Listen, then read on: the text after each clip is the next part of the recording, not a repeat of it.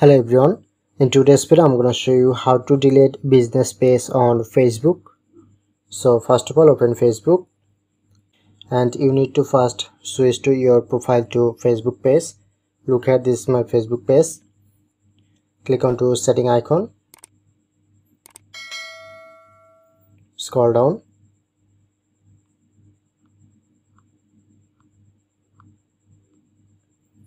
and then click on access and control.